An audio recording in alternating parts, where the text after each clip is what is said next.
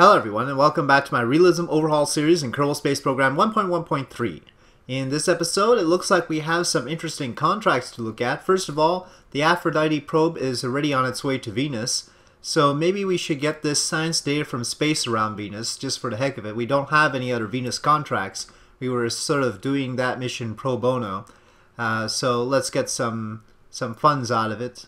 And not much by way of prestige, unfortunately, but we're pretty high up on the prestige anyway. And I just, on principle, would like to get that there. But more importantly, we have this crewed lunar flyby mission that could be interesting. We'll have to do it in a year and, well, call it 300 days. But it gives us quite a lot. Failure is really bad. Failure is really bad. But we have a rocket to do this with. The downside is we have to bring them back. So before I pick this up, I want to make sure that we have a lunar-rated heat shield. let me just verify that. We also have this first docking, and that seems relatively simple, but I need to check whether I have an appropriate docking port. That will be necessary to get to the moon anyway. Alright, so docking port, we have this propellant-only one, but that will be okay assuming it works. We would like the full NASA docking system, but a propellant docking port is a start. As far as the heat shields are concerned, well, we have an Apollo command module heat shield. One would hope that that would be good enough, but just in case, these are called lunar-rated heat shields, so they should be good enough too. Alright. Well, lunar flyby mission in a year and 300 days seems a bit tight. We'll get heavy orbital rocketry in 158 days, which would allow me to build a more proper rocket for this. But I guess we'll have to try with our existing systems. So, crewed lunar flyby. Yep. And first docking. I'm amazed that we haven't done a docking already, but we have to practice that, and that's in a year, so that's actually earlier. Okay, so given those contracts, let me see what I can build. Okay, ladies and gentlemen, I have adapted the Oliver spacecraft system, I guess is what we'll call it, for this purpose, and I decided to separate out its service module engines. So, well, actually it only had one of the Astros engines before. Now it has two. And so we've got sort of a space tug sort of configuration here. That's only to get into orbit around the moon and then break orbit and return. So if we can do this, we can do that sort of mission. And that's sort of handy.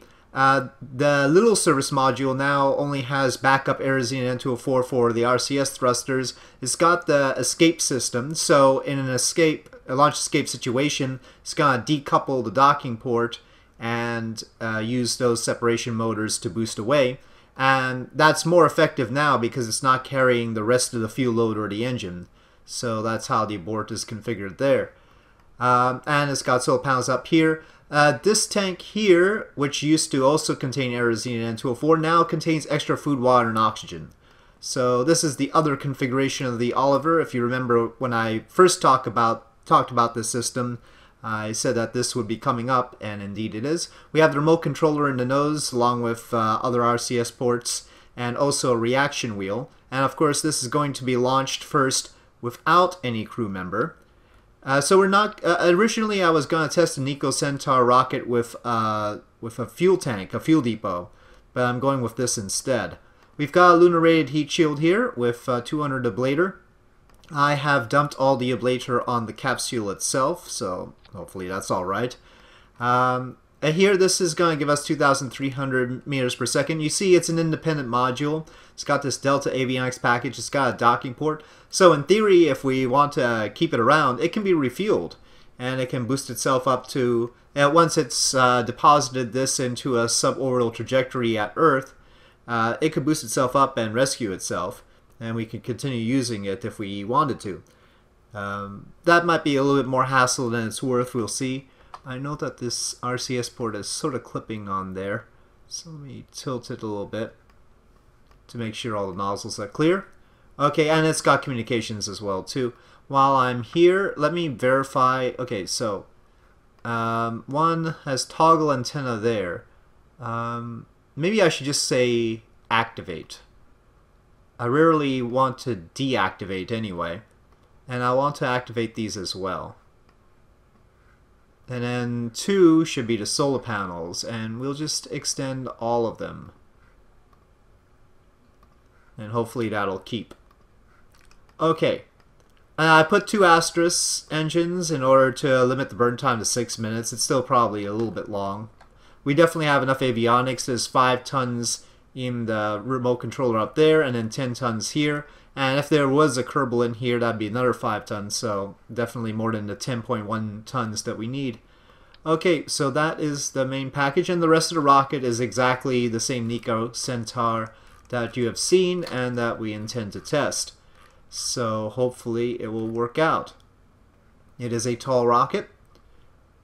It is 75 meters out of our possible 80, and the mass is quite substantial. I'm curious why they decide that the width and length should be limited to... oh, that's probably for planes and such. It's not really reasonable for a rocket. You can end up with a pancake. Okay, so plenty of Delta V to work with, and we're going to see how it works. It's going to take 105 days to build, but probably we'll speed up the build time and also our research time using the funds that we've gotten, since we don't need those primarily for our rockets. There's only 35,000 here. So I'm going to save this. I'm going to build, and I'm going to go outside and let's take a look at upgrades.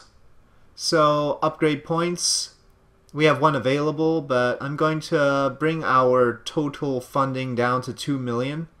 It's a risk, obviously, because we might fail contracts, but let's do this. I don't know if the whole so one benefit of having that little fuel tank is that if we want to do the docking thing, we could do it with that, and maybe we could just do the docking mission by refueling that tug. But I don't know, it's possible that if we just undock the capsule and then redock the capsule, it'll fulfill the mission. I don't know. It didn't say rendezvous and docking, it just said docking. So that's an interesting question. We'll have to test that. So I'm going to up our science to, let's say 0.5 science per day. Seems like a nice number to go for. Okay. And then increase our build rate. I don't remember which technology allows us to have a second build slot, but we'll go with this for now.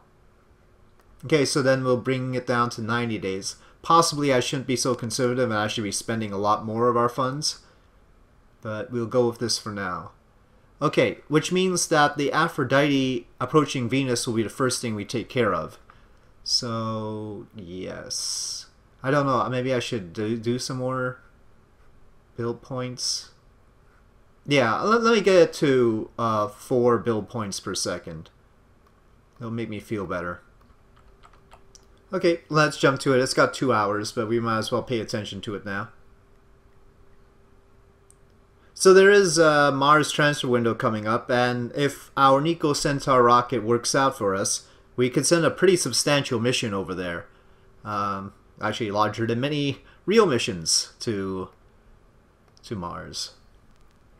Okay, everything seems to be in order. We have electric charge, we have our solar panels out, communication is good. I mean, we've got a delay of about 5.5 minutes, but that's expected. Then taking a look at our trajectory in, we have an encounter and a periapsis of 3,600 kilometers. It doesn't really, it's not really a Venus flyby, so we don't have a maximum altitude to worry about. We just need some scientific data, so that's fine. Okay, well, I don't see any reason not to proceed, so let's do so. Very well, we are in Venus SOI. I'm going to quickly check what it would take to get into orbit. It looks like 1,061. I think we're just shy. Let's see. And this is doing it right at periapsis, which I think we'll have communication for. Oh, man. Oh, wow. 885, and it looks like... Yeah, wow. 886, and we're done for. I don't suppose I have some locked fuel somewhere. I doubt it. I'm gonna make sure that we conserve fuel, so I'm not gonna have RCS enabled right now.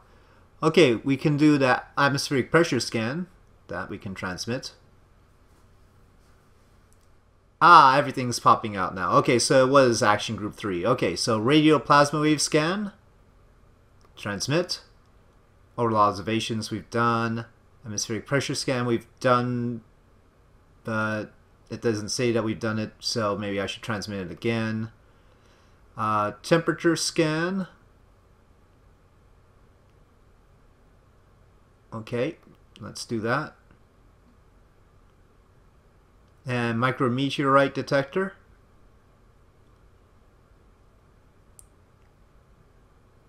Okay. And gravity scan. Lots of science. And magnetometer scan. Yeah, we're piling up the science. 199 science we've gotten.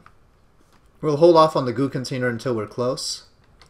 Okay, well, it seems like a shame that it doesn't look like we'll get into orbit. You replot right at periapsis to see if maybe that'll give us a better... I could have gotten closer to Venus is what I should have done. I should have nudged it closer to Venus and maybe it'd cost less to get into orbit. I don't know. It's possible. Barely. 1 meter per second kind of thing.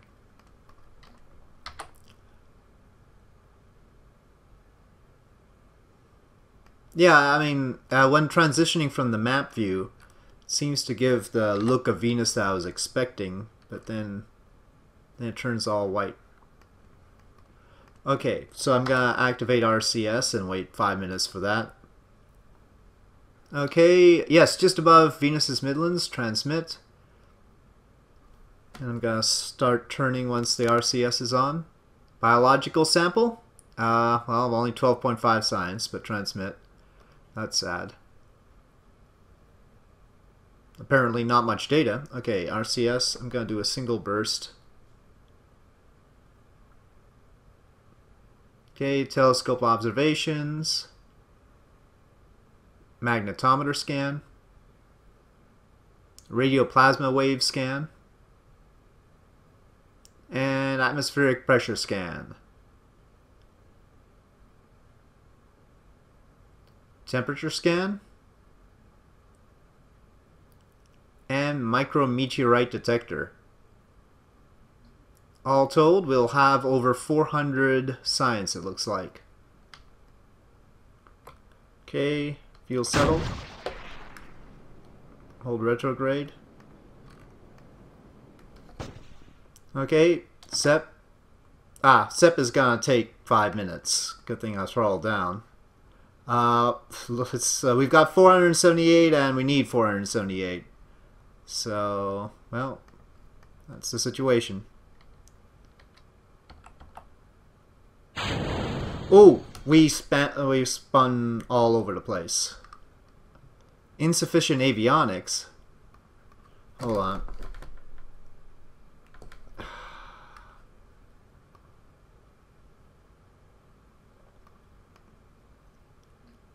Well, if we burn a little bit of fuel, we'll have avionics, but we won't be able to make orbit.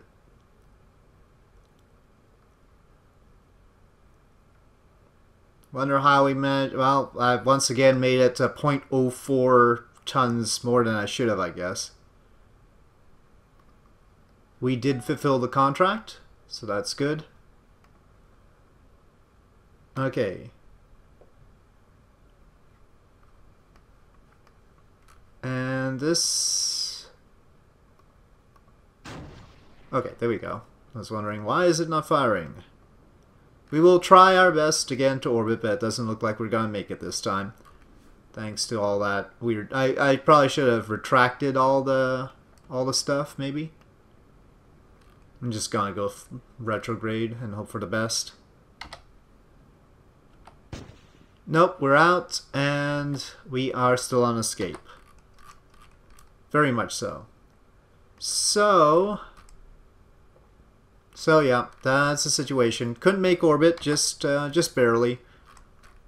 We'll give the sciences one more try, just in case any of them are biome dependent. Okay, not that one, not that one, not that one. Nope. Okay. Alright, back to the Space Center. Alright, well, it was a huge bounty of science for us, so let's go to the R&D building and see what we should unlock. I mean, I think antennae are a huge thing that we need to focus on. I guess these will be good. There's a lot of antennae here to choose from. Better solar panels. RTGs even. Okay, let's, I mean, this is expensive science, 160 science.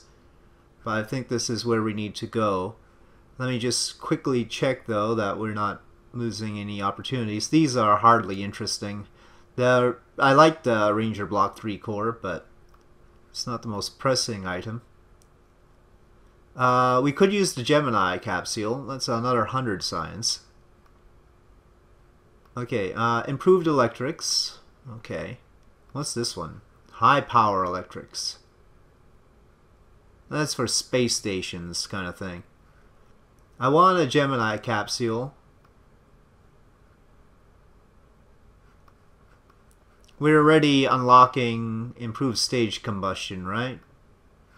Yeah, already being researched. And heavy orbital rocketry is already being researched. J2s are not yet researched.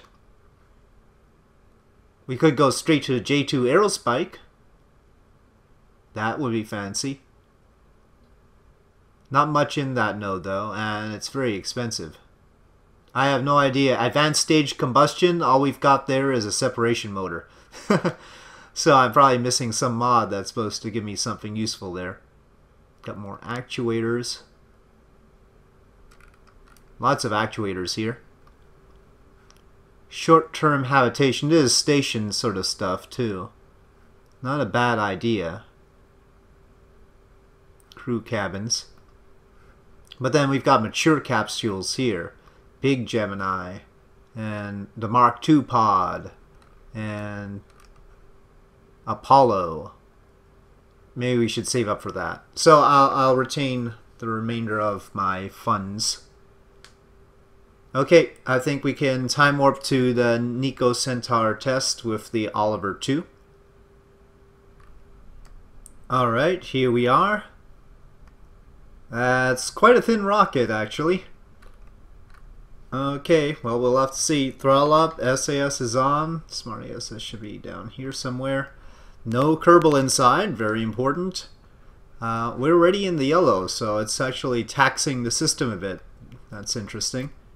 Let me quickly check Alt F12, the debug menu, just to make sure nothing is like causing problems.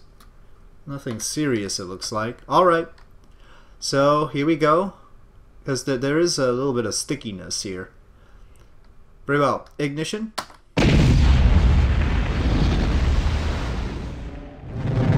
And launch. We're off. Oh, I guess we'll be doing an off-plane transfer because I didn't bother to time before the moon.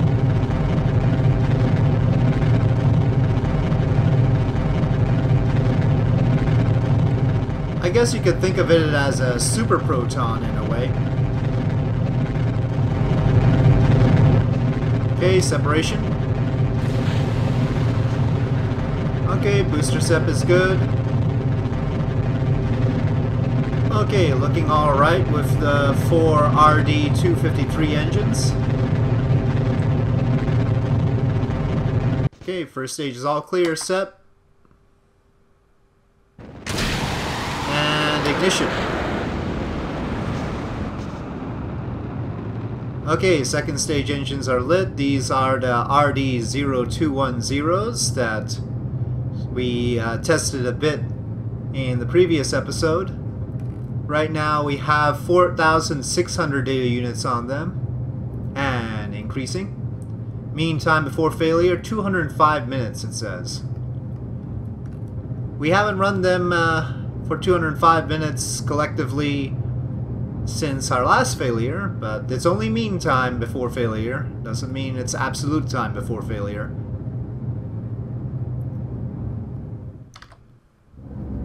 Yeah, we've got quite a big inclination difference with respect to the moon, about 35 degrees. So it's gonna be an interesting transfer.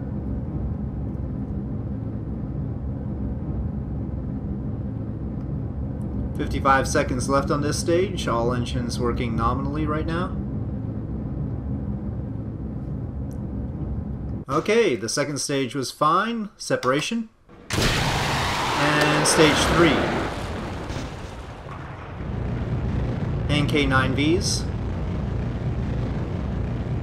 As far as test flight is concerned, we have only 3,000 data units on them, 64 minutes mean time before failure. So these are the more troublesome ones. And you know, we saw that if one goes out, this can't be controlled very well. Bright side, we do have some extra delta V on us for a lunar flyby. Downside, we seem to be going down. Let's pitch up a little bit more here.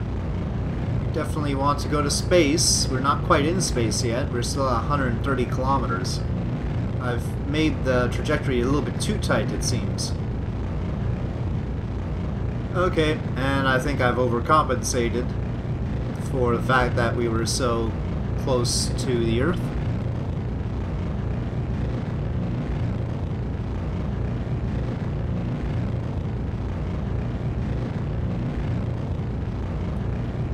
But at this point, given our remaining delta V, I think I can say that we will be aiming for the moon, even though one engine just decided to cut out right there. Actually, you know what? Because it's so light right now, this one engine can hold it. Last time when we lost one engine, it was because we couldn't hold it because it was so heavy. But this time I think this one engine can actually hold on to it. Sort of. It's gonna give us a bit of an inclination change along with everything else.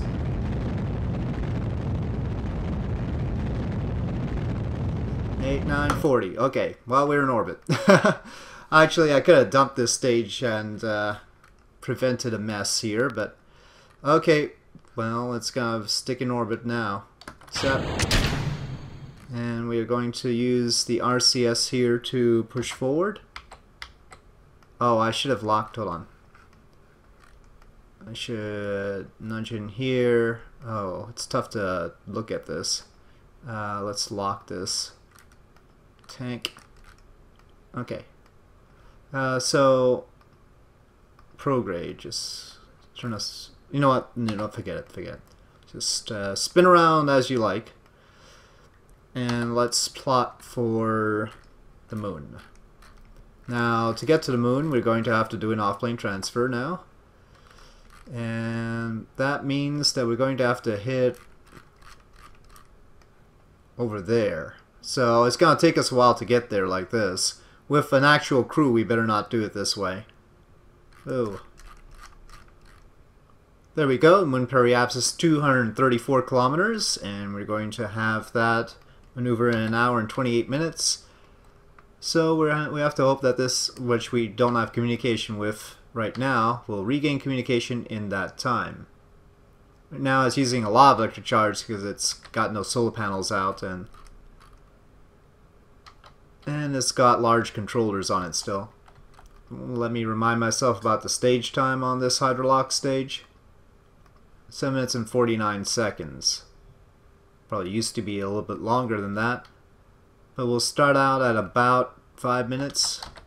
So we need to start turning. Okay, the RL10s are reading very stable. Gonna throttle up.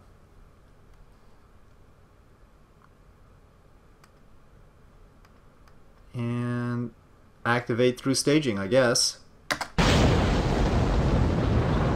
Looks good.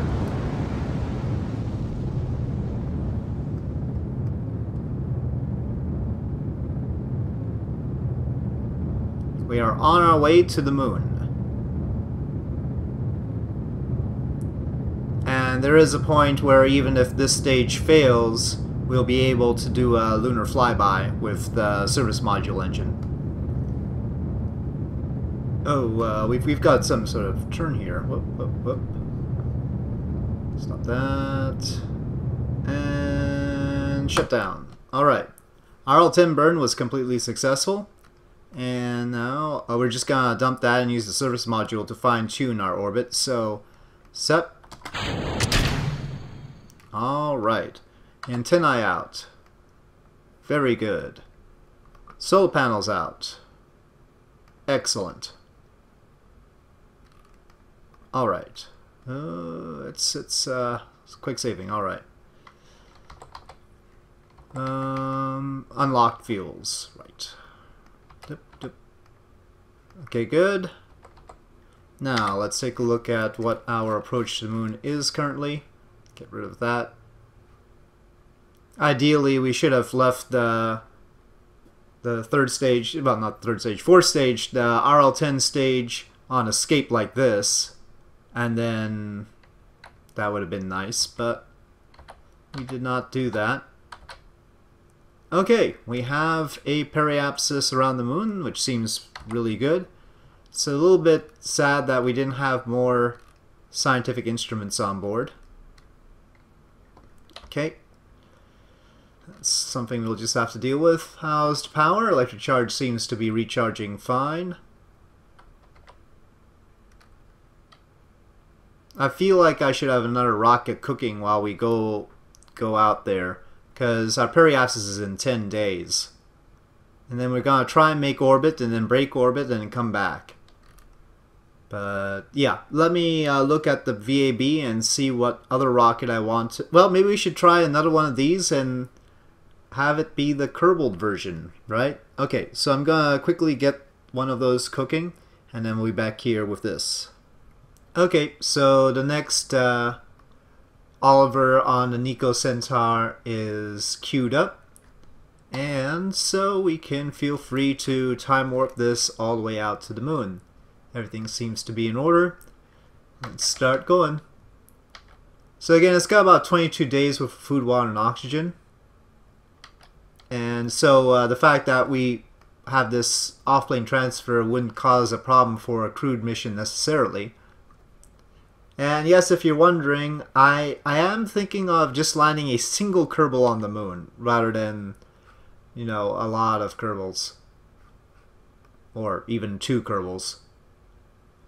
Because otherwise it's going to be hard for me to beat the date of Apollo, considering where are we at right now? We're at June 10th, 1966. I've basically got 3 years and a month.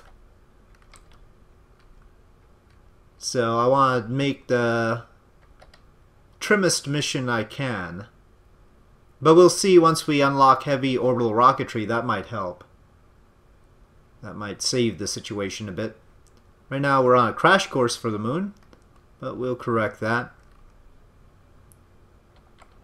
Okay, so now we need to sidestep the moon. Let's check to make sure our engines are okay. So... radial plus or radial minus? Maybe radial minus, or is it radial plus? Always get those mixed up. It's radial plus. Okay, let's ignite the service module engines.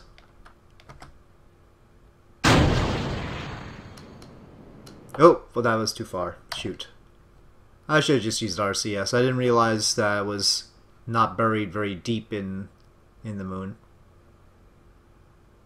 Oh, I forgot to dump... I keep forgetting to jettison the nose cones. Hold on. That's those, right? Yeah. Alright. Gotta make sure to wait for the delays. That's key. Not the most efficient solar panel arrangement, I'll grant you. Not a problem right now. The electric charge is held up just fine. We probably want them staggered so that maybe the service module one will be in X form. That'll probably be more important if we adapt this system for Mars or something like that. Just one lone Kerbal in a really cramped space on a very long mission to Mars. Doesn't sound very appetizing, does it? We'll have to think about that. We are in orbit around the moon, but we want to make a tight orbit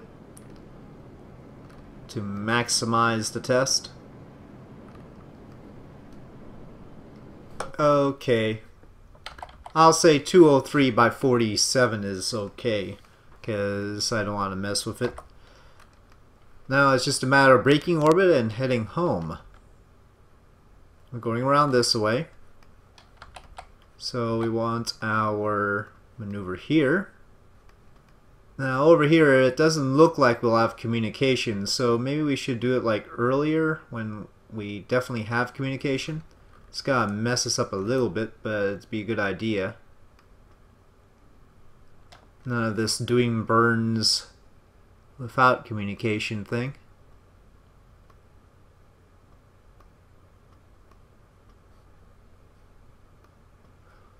Okay, and then the tug will leave in well, you know what? Let's do a well, we're not in orbit around shoot.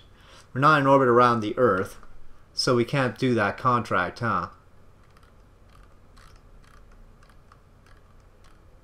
So we'll have to go out into interplanetary space, not interplanetary, and back into Earth space to do that. No, where was it?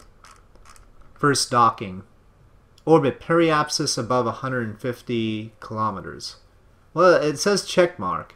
I wonder if we can fool it. Okay.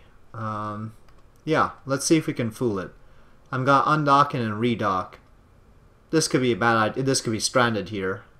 But that's part of what we're testing, so let's do that. Let me clear up some windows. Okay, decouple node. Okay, and this fuel.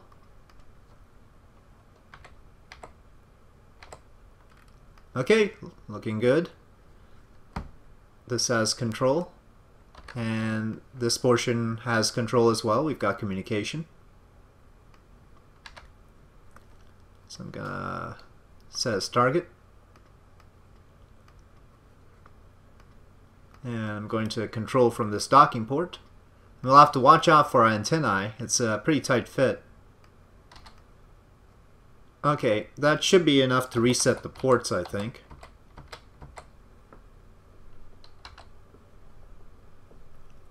Oh, we got magnetism. Wow. I didn't even realize magnetism was a thing in Realism Overhaul. And the antennae were okay. We docked. Did it fulfill the contract? Yeah, first docking. Alright, we have a hard lock. Nice work. All good. So, contract fulfilled. That's one load off our backs. A lot of probes destroyed because of our stages. So, of course we've got the flyby, Deimos, Phobos and all that. But that's one load off our backs. Next thing, crewed lunar flyby. Also, we have to remember that we've got the opportunity for Mars coming up. We might do the Mars one before the crewed lunar flyby. So maybe I should start building that rocket and reprioritize. I'll think about that after this returns. Depends if the capsule survives. We will have to see. Okay, I think it is time to exit then. So let's time warp to that maneuver. It takes 805 here. I usually plan up to 1,200 just in case. Let me make sure I'm controlling from the right place. Oh, it seems like it. Oh, no, it wasn't.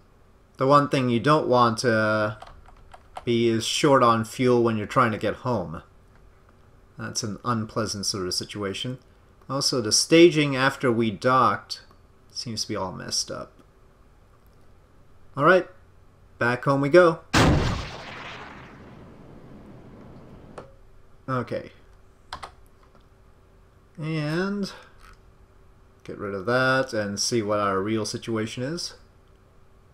Okay, RCS, fine-tuning.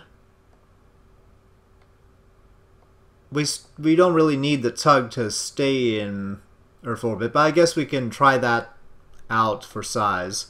It's got some delta V to work with. Okay, so we'll set an initial re-entry. I'm gonna say 65 kilometers to really test the pod out. Now, I don't know about the G-forces. We'll have to see. Oh, right. The periapsis was reading the lunar periapsis. That's why. Okay, now undock. Okay.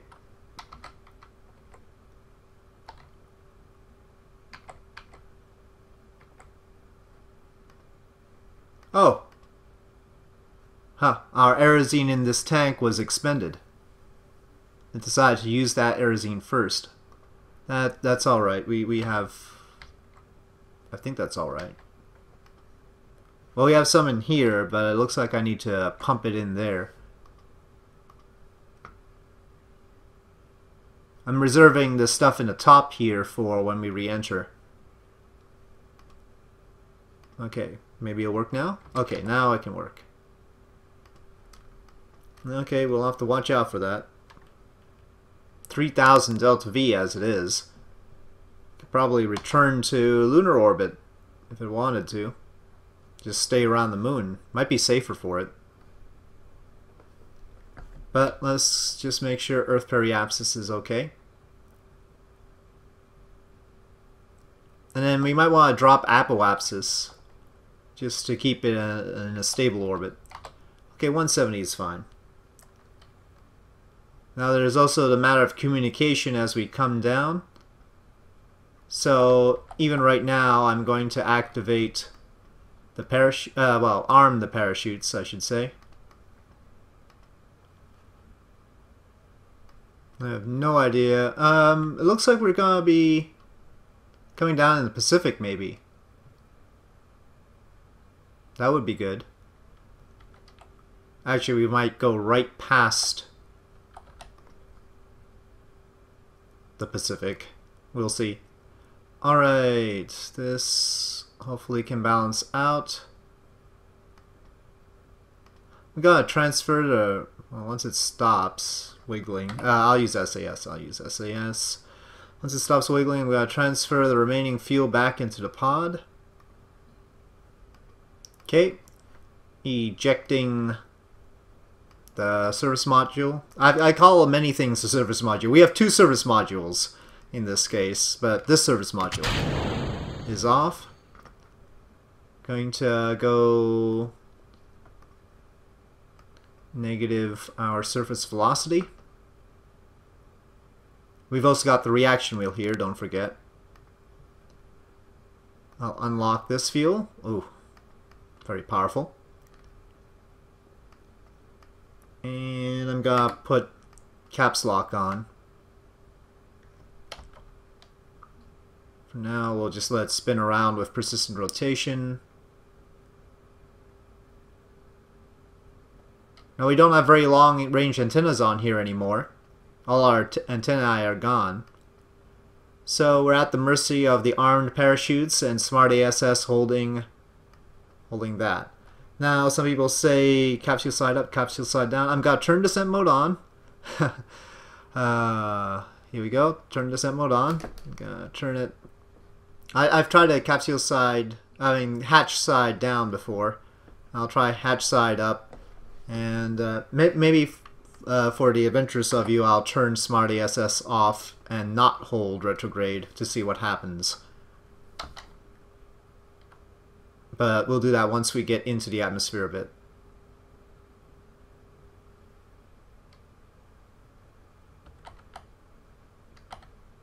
Okay, now I'm going to turn that off.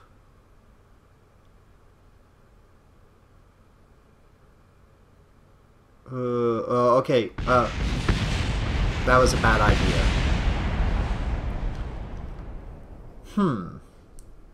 Okay, So that wasn't a very good test.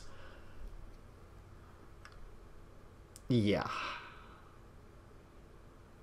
Well, live and learn. So at least there was no Kerbal in there. I think I'll just leave the RCS on when entering the atmosphere from now on. I think that might be a better idea. Alright, back to the VAB. Actually, did I say VAB? I meant back to this little guy, who I think we should rename. Let's see. Change name tag? Rename vessel is what I meant. It's got Astris engine, so how about hold on. Astris. Astertug 1. Okay. Astertug 1. And I also want to bring down its apoapsis so that it's in a safe position. It's got 1,300 electric charge, which is not much in Realism Overhaul terms.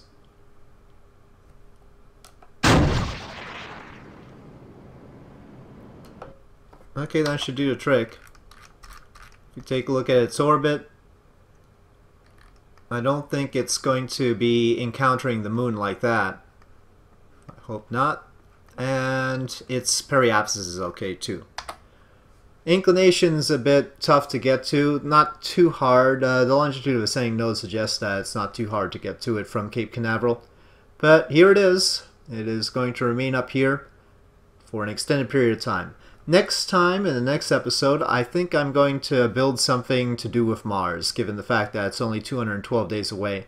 I don't know whether I'm going to wait until I get that heavy orbital rocketry complete, because that's got some nifty engines that we could use. So that's a possibility. Another thing we need to take a look at is our technology. We'll be getting improved stage combustion with my favorite NK-15 and NK-15V engines in that bundle. The rest, maybe I should move up improved electrics in second-gen capsules. Yeah, that would be a good idea. Alright, so that is the current situation. And with that, I'll say thank you for watching. I hope you enjoyed this video. If you did enjoy this video, please do press like. If you have any comments or suggestions, please leave them in the comment section below. And I'll see you next time.